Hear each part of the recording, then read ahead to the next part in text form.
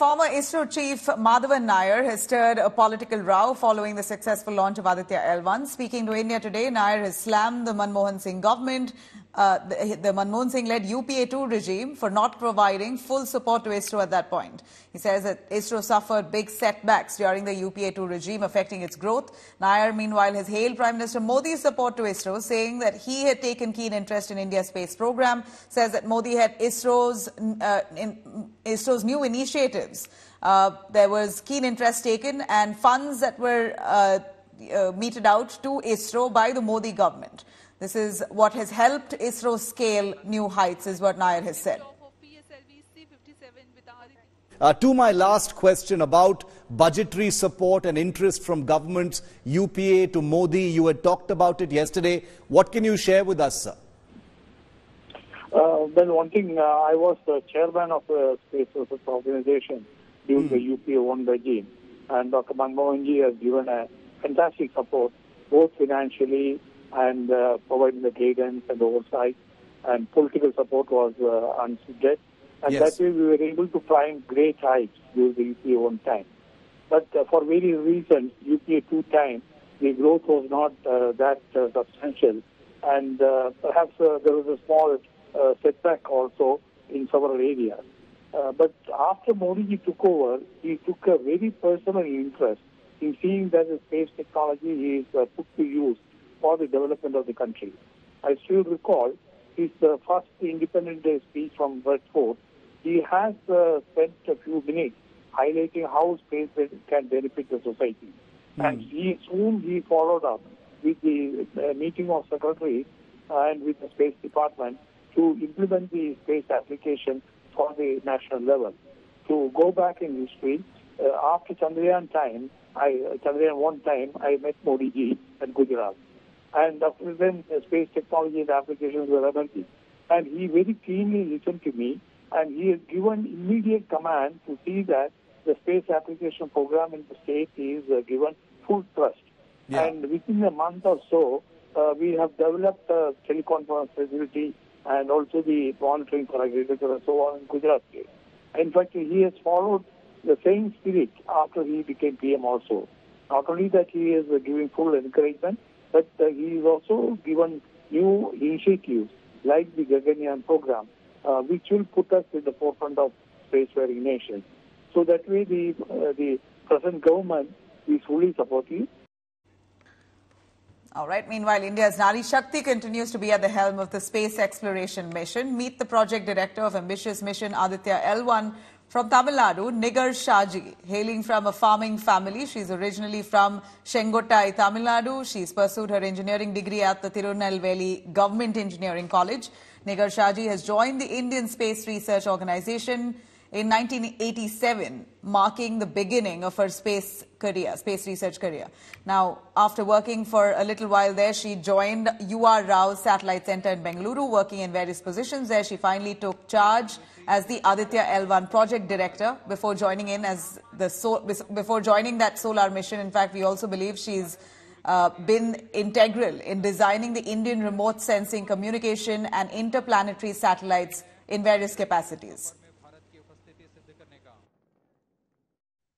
Ma'am, firstly, congratulations to you and all the scientists at ISRO for Aditya L1 launch today.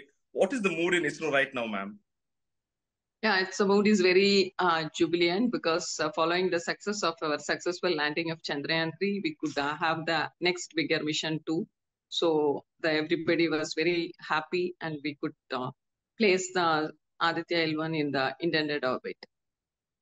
Ma'am, what is the mission of this whole project? What are we planning to achieve through this? Are we looking at the solar phase that comes in and how does it affect our atmosphere? What more data can we get through this? Yeah, it's mainly for the study of all the major solar events. We have a suite of 7 instruments and they will be looking at coronal mass ejection, solar flares, and solar wind studies. And it's to have an understanding of all these major events and its influence on the space weather, and also to have a good understanding of the coronal heating. So these are all the major objectives, and we have in situ particle measurement payloads too. So they will be measuring, and it will be can give a precursor two space weather alerts. Ma'am, this is the farthest that we have ever gone in terms of projects, that we have traveled 1.5 million kilometers away, that we are putting Aditya L1 in that Lagrange spot, in L1 spot.